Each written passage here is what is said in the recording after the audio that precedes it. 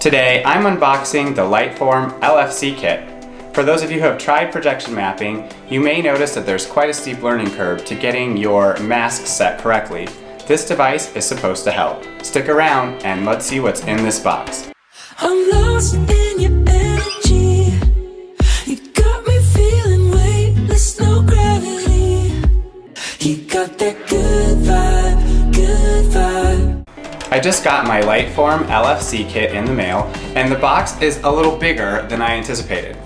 For those of you that know a little bit of the history on Lightform, they had 2 generations of the device. This is the latest one. So let's go ahead and open this up and see what's in here.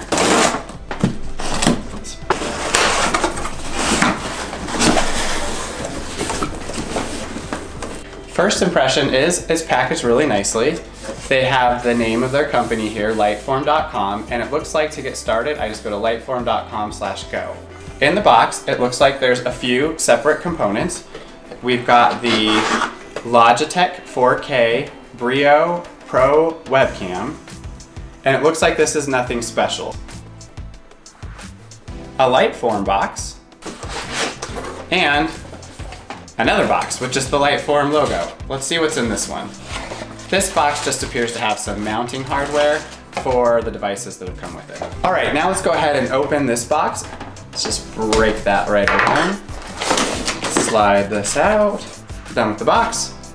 Looks like it comes with the Lightform computer. This almost looks like an Intel NUC. It does have Lightform's tag on the bottom. Let's see. It's not very heavy, it's fairly light. It has 2 network jacks on the back. Both are marked LAN. Has an output for sound, and a Microsd slot. It looks like it's got 2 HDMI outputs and about 5 USB ports. Now, if you've done some research on Lightform or if you've been watching this product, you'll notice this is their second version. The first one came with like a computer and a camera all built into one. I'm guessing the computer that was inside of that wasn't very powerful. Let's just set this aside. See what else we've got here. Looks like the power supply comes with different adapters depending on where you live and what adapter type you have. That's always nice. Put your connector on, you just snap it on, and you're ready to go. Now this is a 12-volt power supply. Let's go ahead and open up this Logitech camera so you can just take a quick peek at it.